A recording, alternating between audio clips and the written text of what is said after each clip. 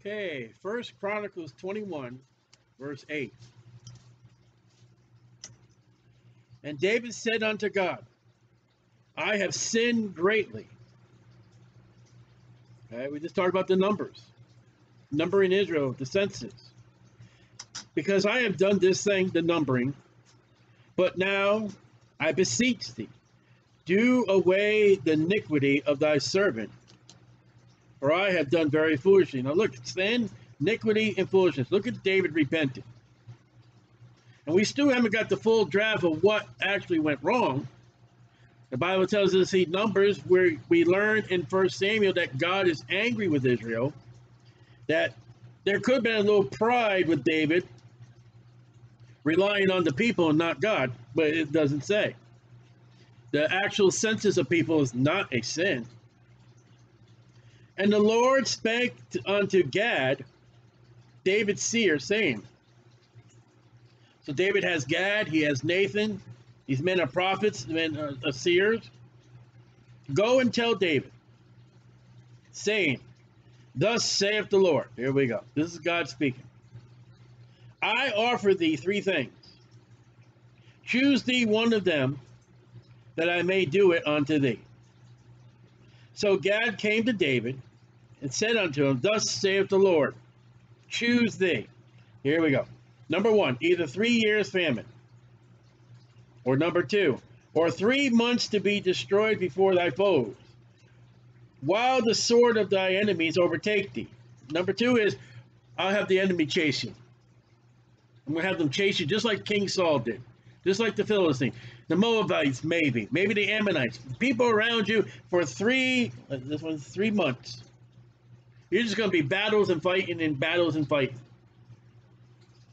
That's the story that we know from the Bible already, the future of David, with his own family and his own kingdom. But David doesn't know that yet. Right now, he's in peace. So let's have famine, number one. Or you can have your enemies, number two. Number three, or 3 days, the sword of the Lord, even the pestilence. Sword of the Lord, we see this again with Gideon, pestilence. So, yeah, we know the sword of the Lord is the word of God, but it's also pestilence. Pestilence. In the land of Israel, God's angry with Israel, 1 Samuel 24, 2 Samuel 24.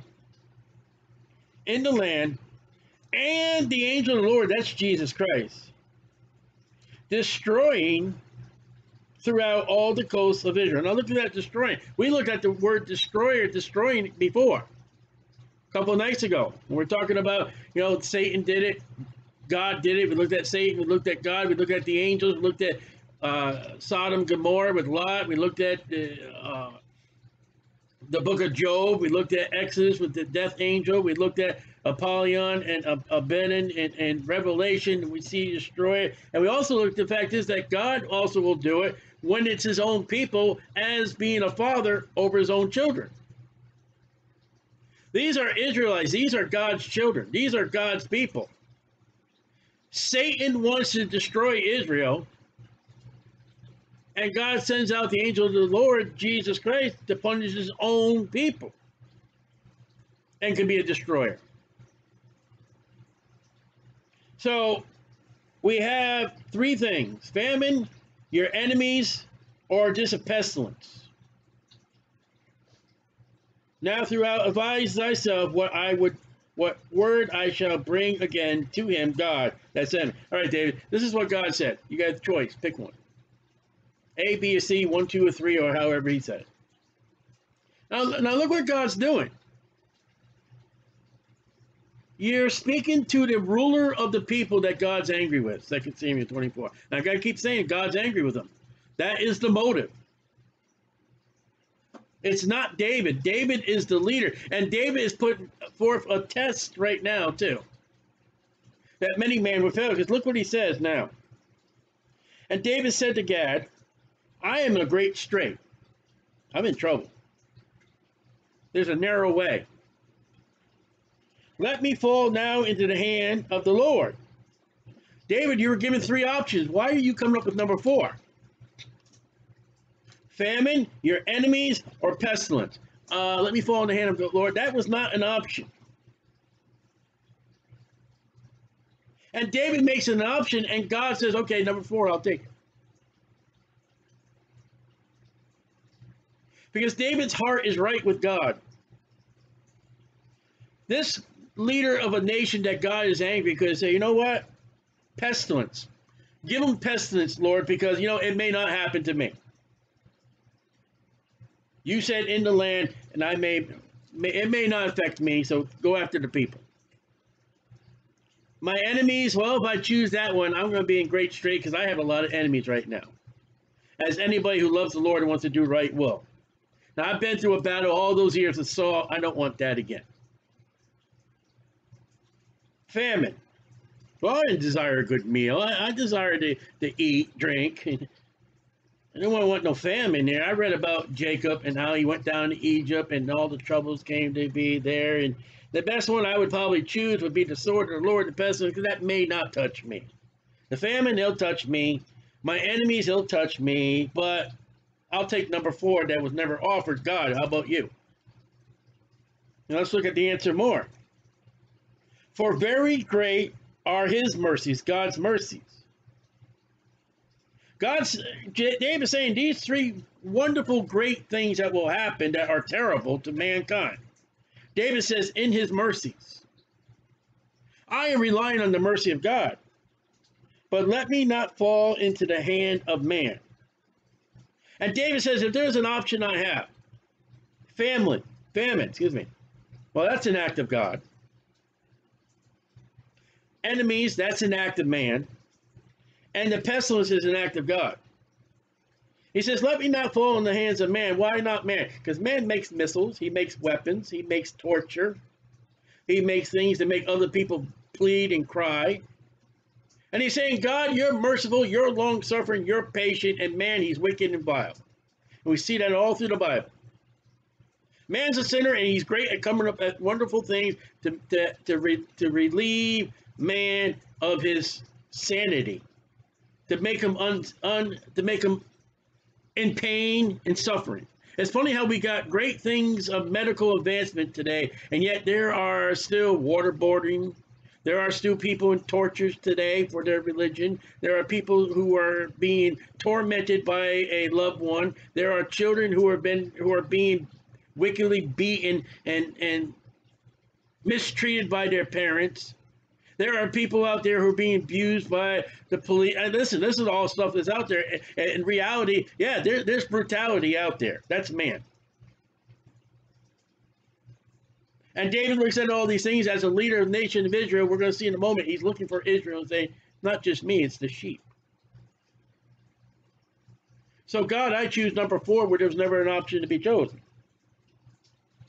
Would you ever think of God saying, listen, and he probably won't, but I'm going to give you 3 things. I'm going to give you 3 troubles, 3 trials, 3 tribulations.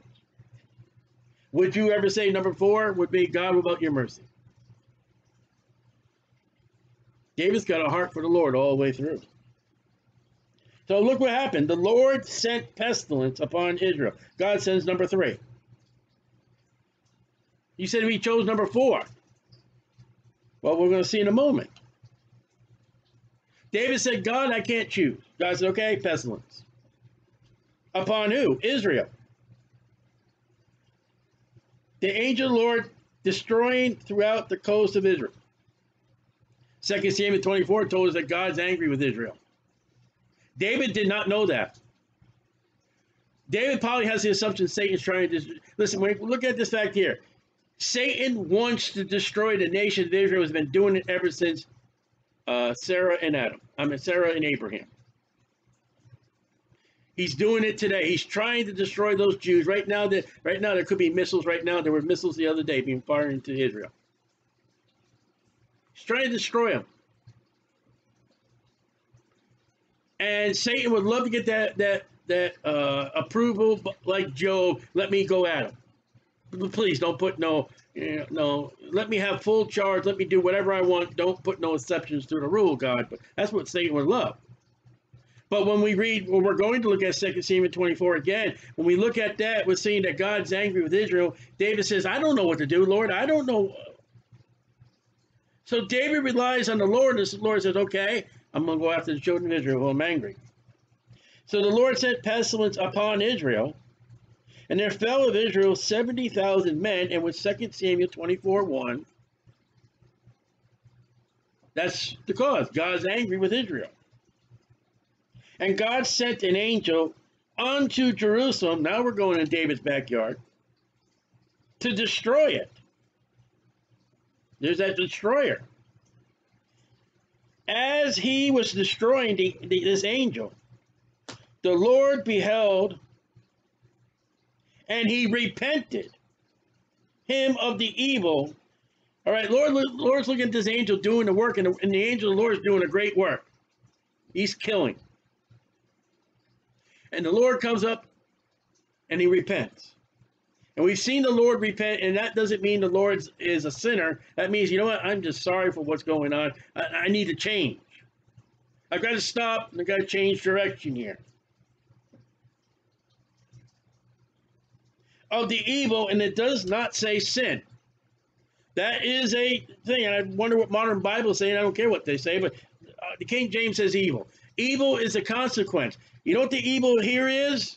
There are wicked sinners that God's angry with, 2 Samuel 24, got to get that in there. God is putting judgment upon them. And you know what? Because of their sin, the chastisement and the judgment of God with the sword of the Lord and that angel is the evil. It's evil to people. Their families are dying. Their fathers are dying. Their mothers are dying. Their children are dying.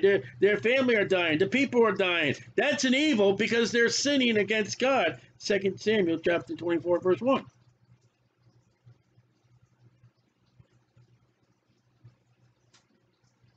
And God says, you know what? Let's stop. That's what repentant means. Repentant means stop, do opposite. You're involved in a sin, stop, turn from the sin, do right. Now, God's doing right. I'm not saying he's doing wrong. But you know what? At this moment, this repent and this repenting he has is what you will call a word long-suffering. You know what? It's enough death. It's enough. Maybe the other people see what happened. Maybe they'll get right. Stop it. Let's give the ones that are alive, let's give them a chance to get right. That's what he's doing. That's repenting. That's the long suffering of God. That's the love of God. He could have destroyed everything. Let's watch. Read on. And said to the angel that destroyed, notice that word destroy again, it is enough. Stay now thy hand. We read earlier that there's an angel that destroyed a whole army. And when the rest of the army woke up, they behold, they're all dead men. That was one angel. This one's doing it with his hand. Remember Balaam and the asses? There's the angel of the Lord with a sword in his hand. This has the sword in his hand, this same angel. And he's killing. The long suffering of Balaam. Balaam, get right. Not taking your head off and had the ass to be alive. Long suffering. This is all long suffering because God could. A moment. Jesus said, I could have called 12 legions of angels. This is one angel. Can you imagine what 12 legions of angels would have done in approximately 33 AD, thereabouts? We would not be here today. And the angel of the Lord, there it is. The angel, that's Jesus Christ, stood by the threshing floor of Ornan, the Jebusite. Jebusite, that's the land of Benjamin. Jebusite is where Jerusalem comes from. So here is his angel. Here is Balaam in the ass again, which we happen to see him stand with a sword and he's by a vineyard. Jesus speaks about a vineyard. Jesus speaks about a sword that he has. And David lifted up his eyes, and he saw the angel of the Lord. So there is Jesus Christ. Did David ever see Jesus Christ? Yes, no. Yes, no. He saw the angel of the Lord, which is Jesus Christ, but the human form of Jesus, no. Now look at the rapture here. Stand between the earth and the heaven. That's amazing because the Bible says when the rapture happens, we're going to meet in the clouds. Then from the clouds, we're going to have that general assembly of all those that are saved. From the apostles to the last person that gets saved, we're going to meet in it. Then we're going to go from the clouds to on the way to heaven. We're going to meet Jesus. There it is. That's also Acts chapter 1. When the apostles are sitting there with Jesus and the two men come up and Jesus ascended to the heaven, they look up and he's halfway between the earth and the heaven. He doesn't have a sword then. In the heaven, having a drawn sword in his hand. Do you see the second advent there? Though he's not on a horse.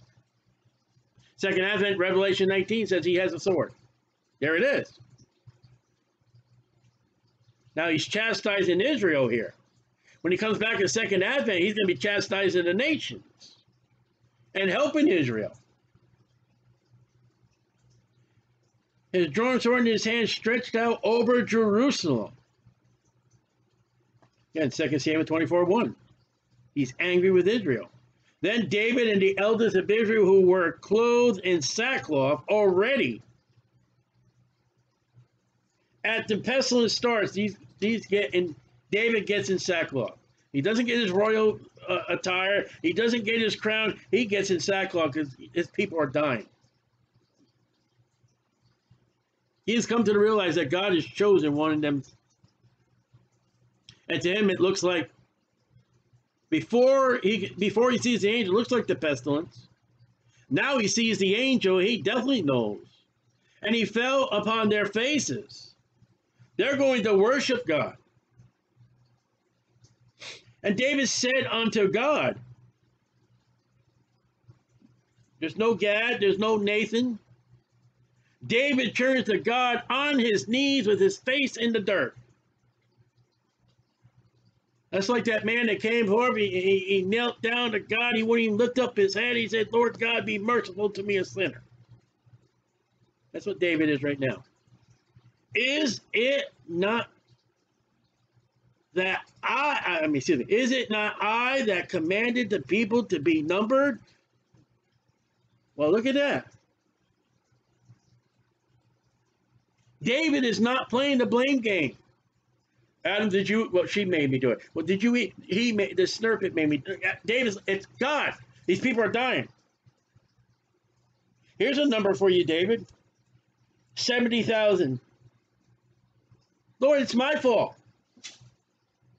It is my fault those people are dying. It's my fault that you're standing here in Jerusalem right now. It's my fault. Even it is that have sinned. Kind of weird sentence structure that we've been brought up to have. I'm the one that sinned, God, and done evil indeed. But 2 Samuel 24:1 says he's angry with Israel. He allowed Satan to David to number the people. Go ahead, have David go number the people, Satan, so I can have a consequence to get the people that I'm angry with.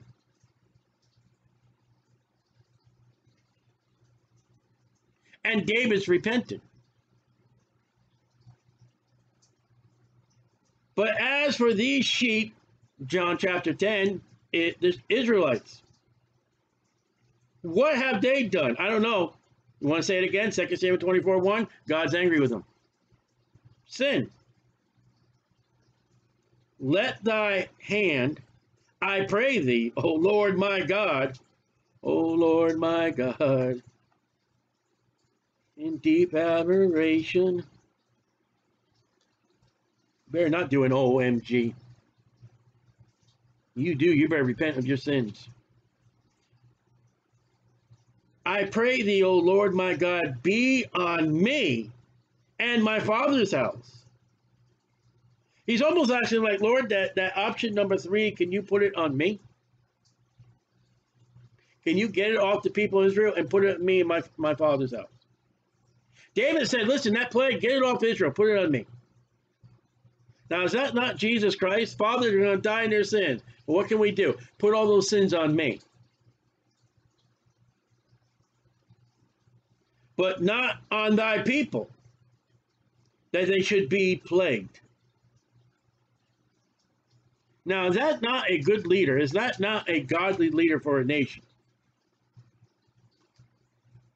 You know, if God came to any ruler of any nation and said, listen, I can touch your people or I can touch you, what do you think he's going to say? Them. Go after them. Leave me alone.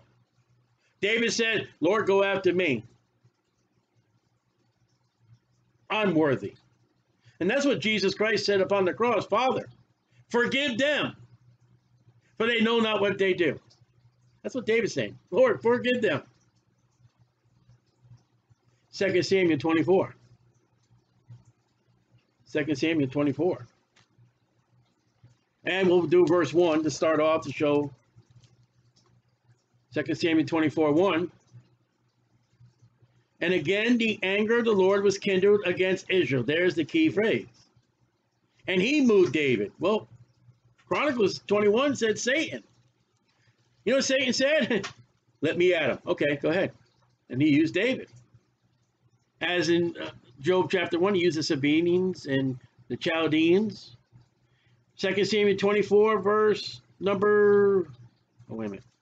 I turned the page too quick. Where do I want to start?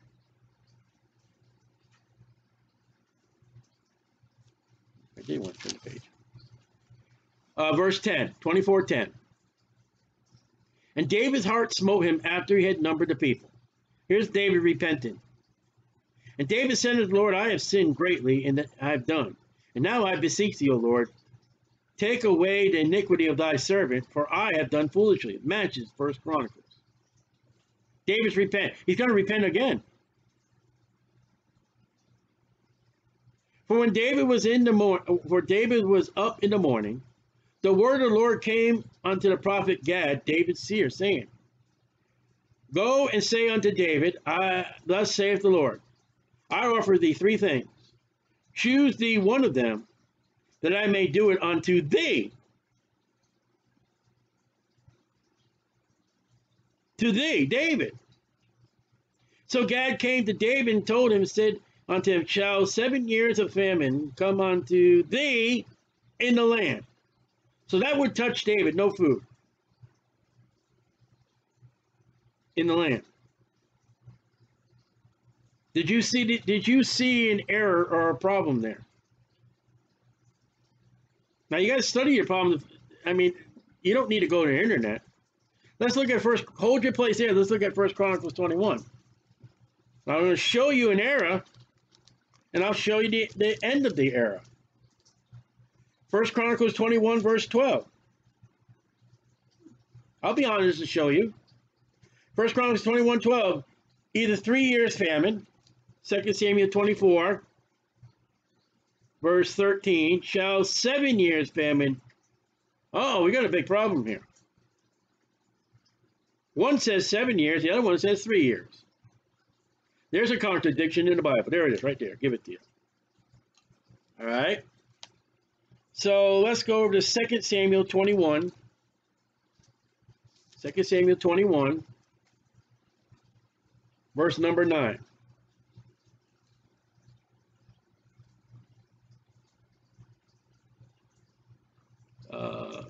That's 9.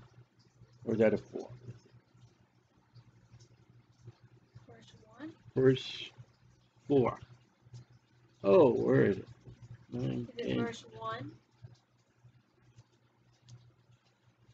Okay, that gives us a period of time. Verse 1. We want 9 and 10 after. Then there was famine in the days of David 3 years. So 3 plus, let's see, Chronicles says 3 plus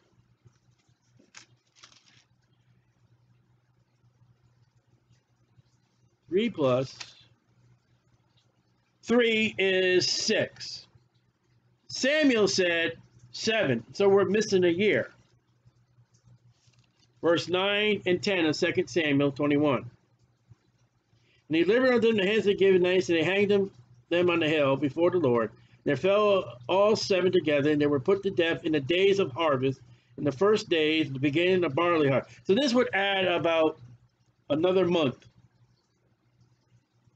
And then at the time that David numbered Israel, and that would have been about nine months. With that extra time of the well of Rizpah unto the harvest time, and then David adding the numbers of the children of Israel, that whole period of time would have been 4 years. Added to 3 years, you would have what we have the 7 years. That's the problem. There's no problem. 2 Samuel 24:13, 7 years, that's total. You can have 7 years of famine. You've already had 3 years of famine. I'll add to it. No problem. There was a little delay of time there while he numbered the people.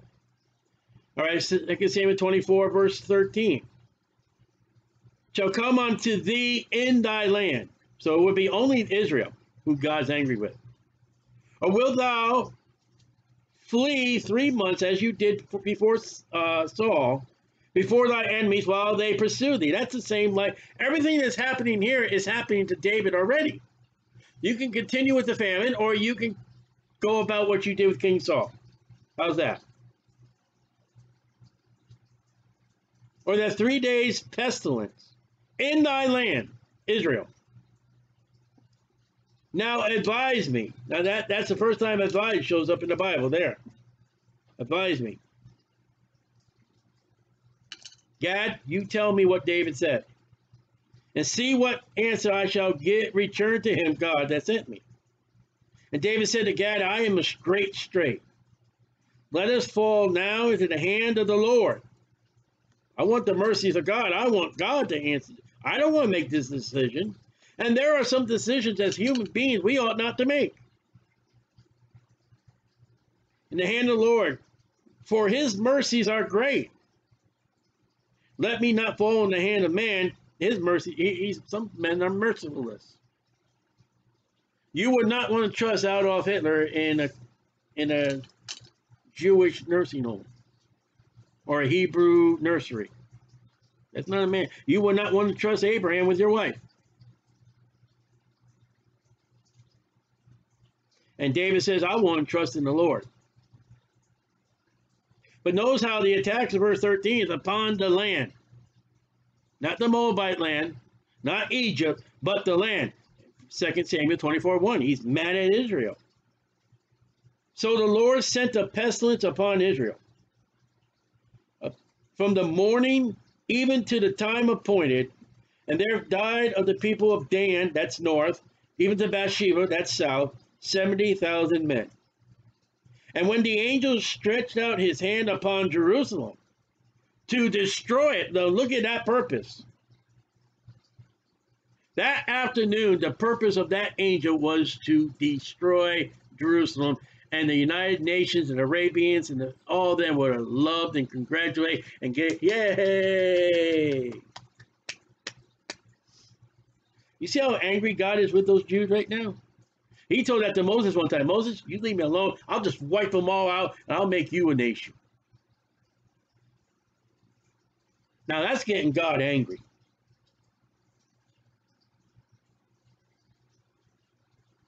That's the guy that said, I'll never leave thee or forsake thee. I'm going to wipe them all out. Upon Jerusalem destroy it, the Lord repented him of the evil and said to the angel that destroyed the people, it is enough. And now thy hand, and stay now thy hand. And the angel of the Lord was by the threshing floor of Arna, the Jebusite. And David spake unto the Lord when he saw the angel that smote the people, and said, Lo, I have sinned. You want a good leader? There's a leader of the nation saying, I have done this sin. It is me. I'm the leader. I'm the king. It is my fault, God. You know why God forgave David for all his sins? Look at that heart. From day one with Adam and Eve, they blamed each other. And I have done wickedly. He's not covering up his sins. But these sheep, John chapter 10, Israel, what have they done? Well, go back to 2 Samuel 24:1. Let thy hand, uh-oh. Look at verse 16. When the angel stretched out his hand upon Jerusalem. That is the angel of the Lord, right? David says, let thy hand. David says that hand that belongs to that angel of the Lord is your hand, God. That angel of the Lord has to be Jesus Christ. There's no one equal to God ever. God says in Isaiah, I'm looking around, there's no other God but me. And when David says, your hand let go upon Jerusalem, that angel has his hand. That angel is God. It's Jesus. I pray thee against me. Be against me, he says, and against my father's house. Now, that did not break God's heart right then and there. And that's not a picture of Jesus Christ. David's saying, whatever your anger is, it's my fault. Now, Jesus Christ cannot say that because Jesus Christ was sinless. But Jesus Christ can say, Father, lay them sins of them upon me. I'll take the sins. I didn't do it. That's the difference between David and Jesus. I didn't do those sins. There was no sin in him. But he bared our sins on the cross, the Bible says. David sinned, whatever that number was. Yes, he did sin. But look at whatever God is mad at Israel is, and he's mad at him, 24:1. David says, hey, tell you what, God, put that all on my account. Put it on me and my family. Now, next time, Lord willing, we're going to look at the greatest title deed ever to be, And people who do not believe the Bible, I don't care what you're a fool. You're going to stand before God that wrote the Bible one day. Those that believe the Bible, the greatest title deed ever to be is going to be what we're going to read, Lord willing, next time.